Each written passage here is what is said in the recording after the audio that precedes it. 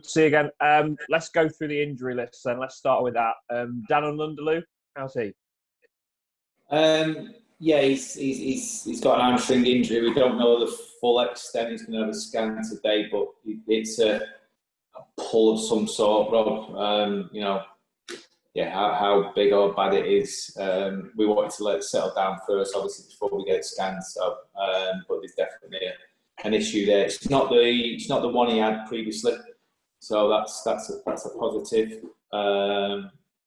It's not great news. And to be fair, I'll almost save you a couple of questions.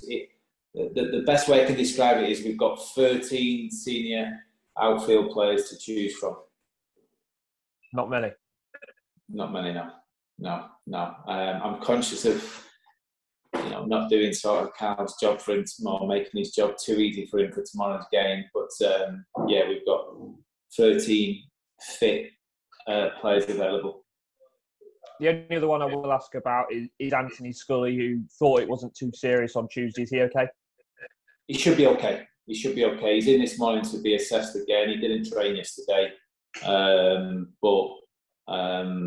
I'm reasonably confident that Sculls will be fine. And just on Max Melbourne, did that come back as a positive COVID test, or is he okay?